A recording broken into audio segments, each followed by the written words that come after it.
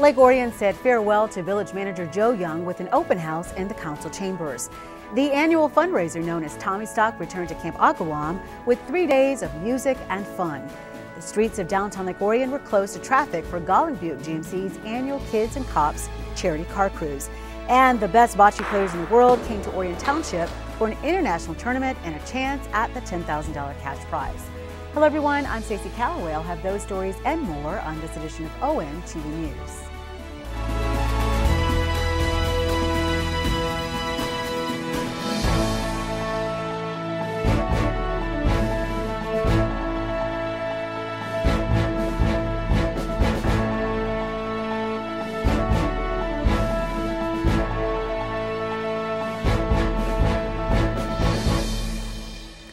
Over the past 2 decades, the village of Lake Orion has seen at least a half-dozen village managers come and go. Joanne Van Tassel, Paul Zelenak, and Darwin McCleary, to name a few. Now the village's latest hire has announced his retirement after 5 years on the job. On Wednesday, July 27th, the village of Lake Orion hosted an open house in the council chambers to celebrate the retirement of outgoing village manager Joe Young. Visitors enjoyed food donated by local restaurants, and colleagues presented him with gifts and wished him well in his future endeavors.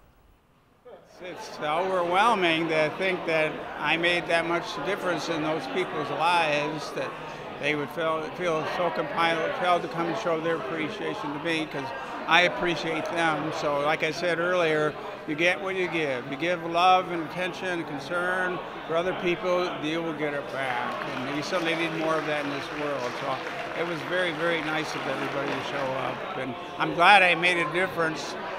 So, and I'll keep doing that. Joe has really spent a lot of time here, extra time servicing our community. He's been a hero in many ways, and a teacher, and has done a good job for us. And we wish him the best in his recovery and with his retirement. In my role, I've had the opportunity to work with all kinds of leaders across Southeast Michigan, and Joe is top tier. He is the best of the best. Cool, calm, collected, and extremely, extremely intelligent. I think that's one thing that maybe didn't always get picked up on, but Joe knew what was going on. He understood the politics of an issue. He understood the budget of an issue. He understood what the community thought of an issue. Super rare to find somebody that can put all that together and then do it with a smile. Do it in a nice, just the way he delivered was awesome. And I've said it before. I just said it just now. One of the best guys I've had the privilege of working with. Just a kind-hearted person that cared so deeply about this community. Joe Young was hired to replace outgoing village manager Darwin McCleary in April of 2017. Young came in with more than 40 years of experience in public service, having acted as deputy mayor in Pontiac, city manager of Hazel Park, and for 12 years he served as village manager in Oxford. After 5 years in Lake Orion, Young is stepping down due to health concerns. He reflected on his accomplishments as village manager. Certainly the water main project, phase 1 and 2, is the biggest one from a health and dollar standpoint. We still got 2 more phases, another $8 million or so to go, unfortunately, and then deal with the lead lines and all that. And then we have our lift stations, which is a lot. But the other big thing, when I first got here in August, that first year, the dam was failing. And MDOT had to come in and rebuild it for close to $1 million. And we co-own it, but we're only responsible for operating it. So we only ended up paying $36,000 for splitting half of the engineering, which was our engineers. So that was a big item from a standpoint of the lake overall, because if that dam had failed, we would, be a lot of impacts there. So those were some things I think, improving the operations of the police department and the public works department by getting the equipment and staff that they need to be more efficient, and the administrative staff as well, getting financial things in order, getting our audit without any exceptions or journal entries, that's wonderful. So I think all those things helping others to make our community better. During his tenure, he helped guide the village through the COVID-19 pandemic, with the downtown area emerging more vibrant and energetic than before. Well, certainly all the federal, state, and county aid helped the businesses, and we had strong local support to keep us going. We had a lot of marketing and promotion that has paid off. Again, it's those little things that make a big difference. You touch one person, you're going to touch several when you get done with it. So that's been a big thing, in having more activities, more business involvement and support. I mean, the trolley is some goal we've had for a long time. That's amazing, and brought more attention. We certainly got more music and dining and, you know, entertainment in the creek and the lakes and the parks. I mean, everything's right here. So it's a great community. Joe Young will continue to live in Lake Orion and act as a consultant following his retirement. The Village of Lake Orion hopes to have a replacement in place by mid-September. In the meantime, Wayne O'Neill will act as interim manager. Camp Agawam was founded in 1918 by the Boy Scouts of America. Orion Township purchased the property in 2014 and celebrated the camp's 100th anniversary in 2018. The Friends of Camp Agawam hosts an annual fundraiser to help preserve the camp and make ongoing improvements to the Fire Bowl. The annual music festival known as Tommystock kicked off on the evening of Friday, July 29th with a performance by Bernadette Catherine and the Lonely Days Band. They were the first of 6 bands to perform at the Fire Bowl on Friday and Saturday, with more live music over at the Tiki Bar tent. So we've got tons of vendors, there's merchandise for sale, we've got excellent food trucks, frozen drinks at the Tiki Bar, live music at the Tiki Bar, the beach is open, it's a family-friendly event, so mom and dad can maybe have a frozen margarita while the kids are enjoying the lake. Tommystock gets its name from Tommy's Lake, which campers can access from the beach at Camp Agawam. The music festival allows the Friends of Camp Agawam to make ongoing improvements to Orion Township's hidden gem. We've taken all the money that we make from Tommystock to do these improvements, and there's still a lot more to go. I think you saw how hard we're working just to get power and stuff to do a show out here. So we need to upgrade the power, permanent stage with a nice roof over it so we don't have to get this clunky tent out here. And so there's lots still to do so we can utilize this Fire Bowl a lot more often here in Lake Orion. On Sunday, the Tiki Bar area and the beach are turned over to the Real Men of Orion campaign and their annual Boobs, Tubes, and Dudes event. Ticket sales, donations, and sponsorships raise money for the American Cancer Society to help those battling breast cancer and their families. Real Men started in Oakland County, I think it's 6 years now, and I was an inaugural Real Men Wear Pink ambassador and actually won that first year for fundraising, and then just kind of got hooked and got involved, and over time we built the Real Men of Orion team because quite frankly there's a lot of work to do on my own, and so it's nice to bring in some guys to help. We raised a lot of money because of the community jumping in and wanting to be a part of it, and really with everything that arises in our community, that when people come together pretty quickly to help. So in this, it's become kind of a community-wide effort. We have a lot of businesses involved. We do events through October, and most of our events are in October and September. So it's just a great way to highlight what our community is in terms of a very giving community that always steps up, and it makes it a lot easier and just makes it a lot of fun. The Real Men of Orion campaign kicks into high gear in October, which happens to be Breast Cancer Awareness Month. They already have several events planned in Lake Orion. Yeah, we're working on events now. We're going to have a tailgate up at 313, which we've done in years past, which is a blast outside and back of the restaurant there. We're going to be doing our karaoke for a cure, and we've got our first one booked for October 14th, which happens to be my birthday. So we're kind of doing we did a birthday one last year. So we'll be signing up more bars and restaurants. We're starting to set that calendar, which will all be available on our website, which is realmenoforion.com. I think we're changing it to .org this year, so you might want to check that. And or on Facebook. We try to be real active on Facebook to let everybody know what's going on. Throughout the summer, Golling GMC has been hosting charity car cruises benefiting local nonprofit organizations. After hosting their first cruise of the season at the dealership on N24, organizers ventured out into the community for the next 2.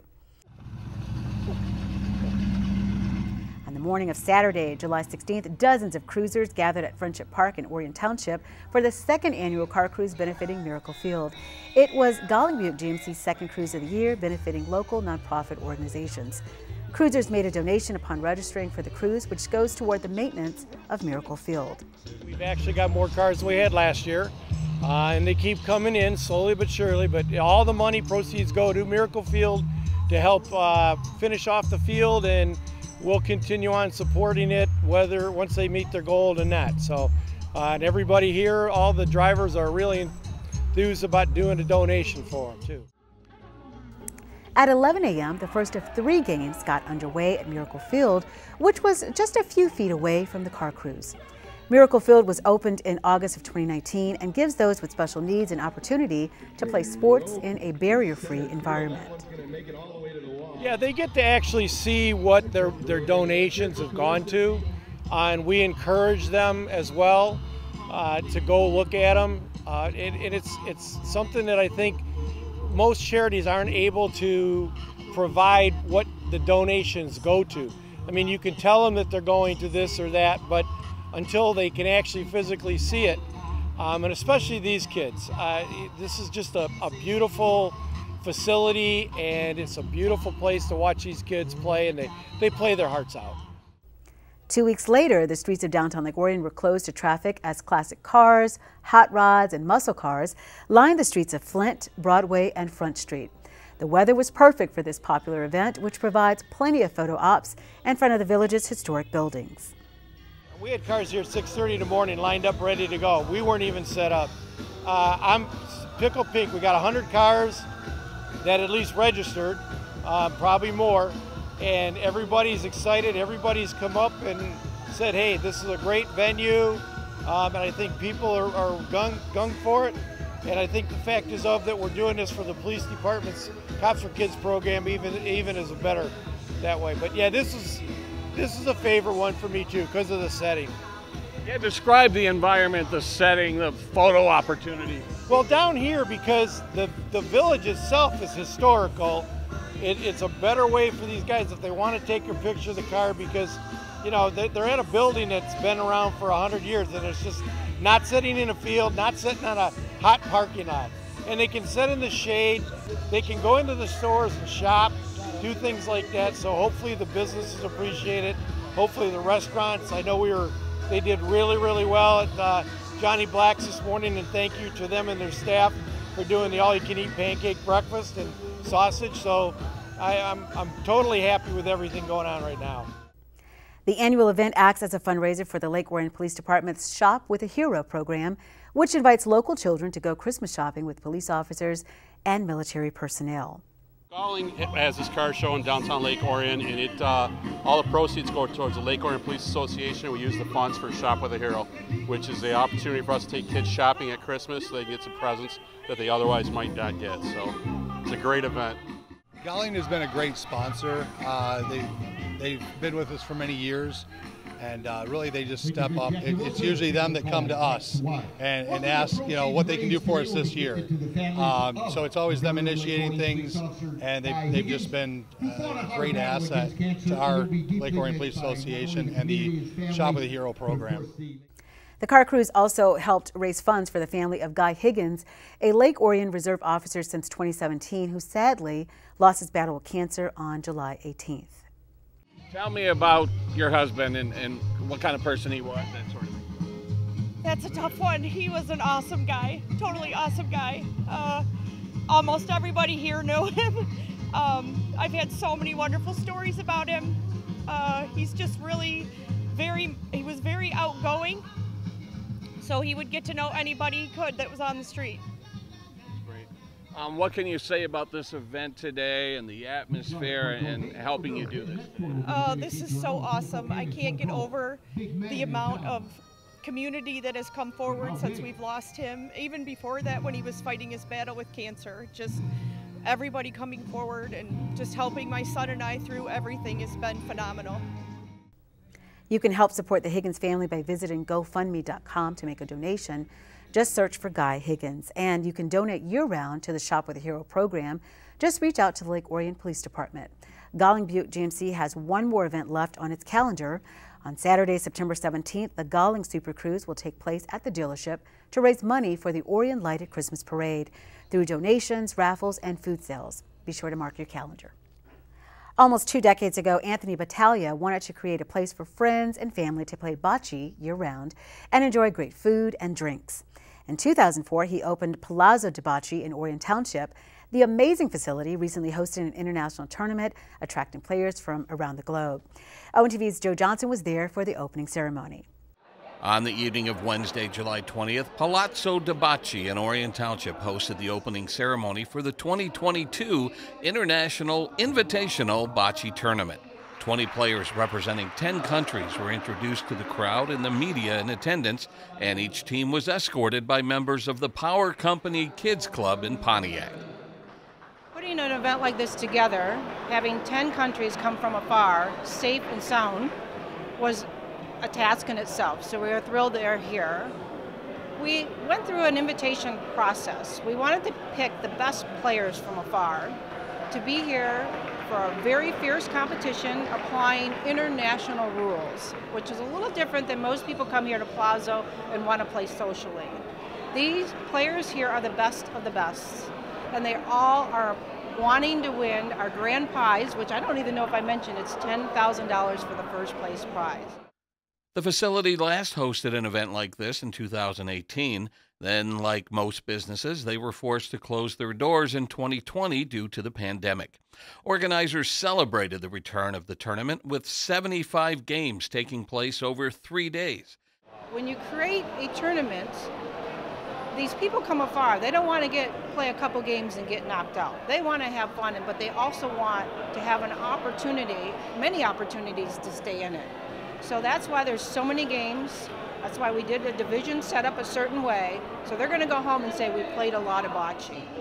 Among the sponsors who helped make this tournament possible was Oakland County. Several representatives of the county attended the opening ceremony. First of all, we are in this incredible facility, an international bocce tournament to be able to take place for people all over Oakland County to celebrate. It is being talked about around the globe. This is an opportunity, to promote tourism, to support our local businesses, and as well as support this incredible sport. It means that Oakland County's on the map. We have the best bocce players from 10 countries around the world coming to Orion Township in Oakland County for this tournament. And we're getting exposure all over the world for all the great things that we have, including Palazzo de Bocce. So excited. This area really needs this kind of an event. We're very grateful to Commissioner Ginjo for making this happen, and Commissioner Woodward and the whole Board of Commissioners. A very exciting time. Over the next several days, the teams competed in the round-robin style tournament, with each team playing every team in a doubles round and 2 singles.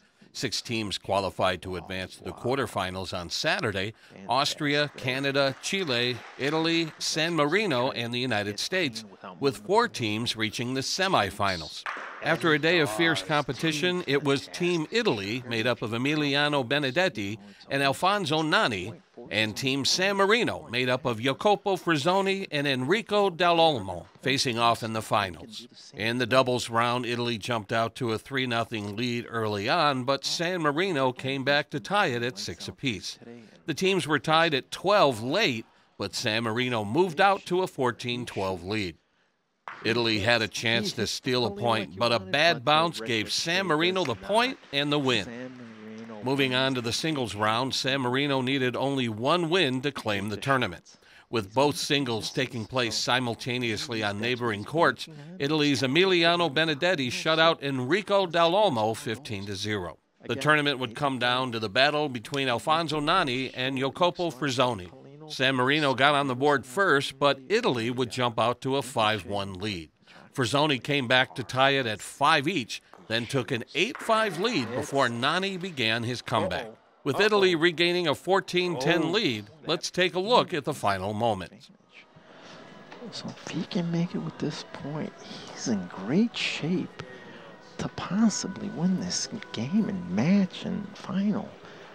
Looks like a good ball from this angle. It looks like a fantastic ball. Yes.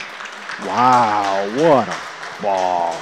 And it's not Bersaglio, so he has to declare he can only shoot one thing, so he has called the Polino.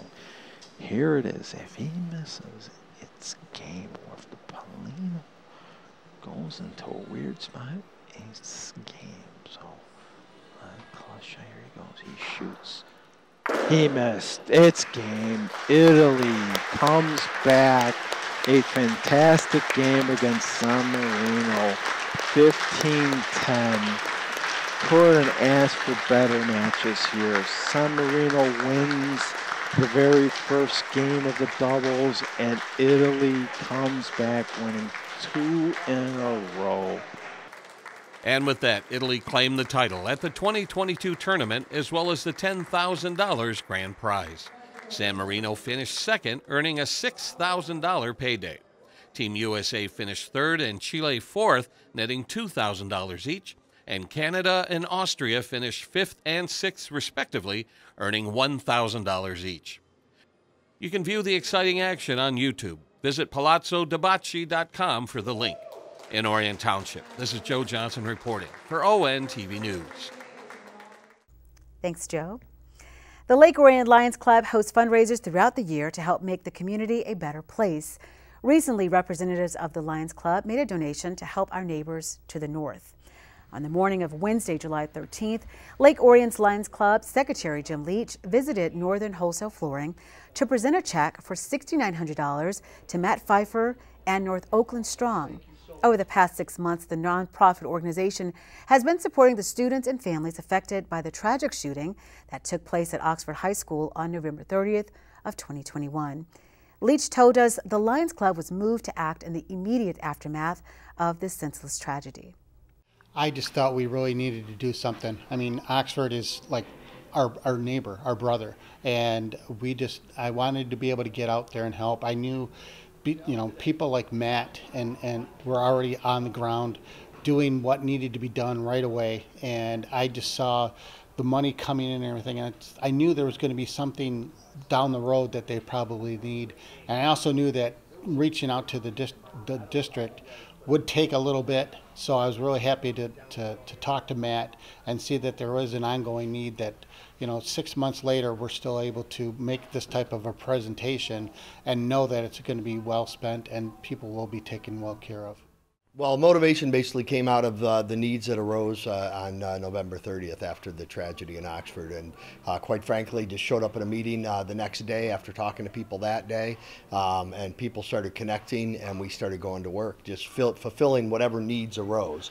And because it became such a big operation between Northern basically becoming a logistics center, we had goods being shipped in from across the country to feed families, to support all the meetings that were being held at the time, and support all the work at the Legacy Center where a lot of people were congregating, a lot of the children.